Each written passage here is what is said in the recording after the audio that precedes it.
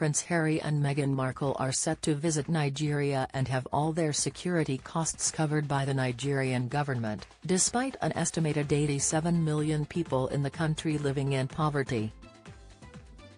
This move has sparked controversy as the Sussexes get ready to visit the country for the first time as a couple after being invited to the West African nation by its highest-ranking military official, Chief of Defence Staff, General Christopher Gwabin Musa.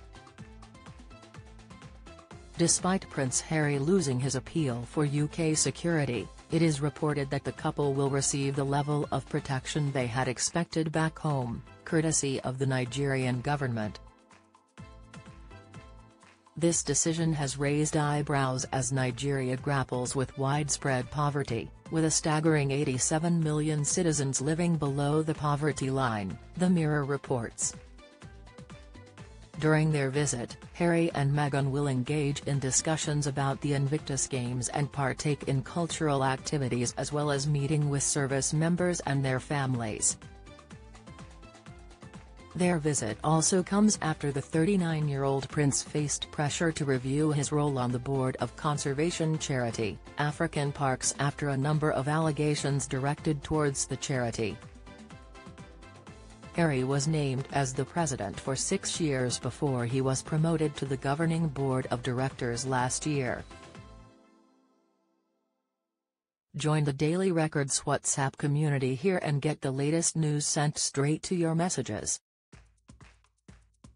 Part of his new role saw him take on shared responsibilities for overseeing the charity's policy and supervising its management of 22 national parks in partnerships with governments across African countries. Current and former staff members at the charity shared their own experiences of what goes on behind the scenes at the conservation last month. Some alleged that armed rangers utilize torture methods to extract information from poachers. Author and journalist Olivier Van Beeman interviewed a number of sources as part of his 3-year investigation into the organization, which receives funding from British aid, US billionaires and celebrities.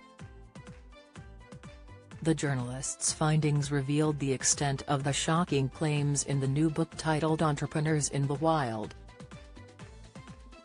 However, African Parks has vehemently challenged the allegations made in the book, labeling the publication as deeply flawed. The organization released a statement which said, African Parks has been in operation for more than 20 years, with long-term agreements with 12 different sovereign governments and numerous traditional authorities. We have received funding from most of the global institutions, all of which require detailed vetting processes, as well as intermittent grant audits.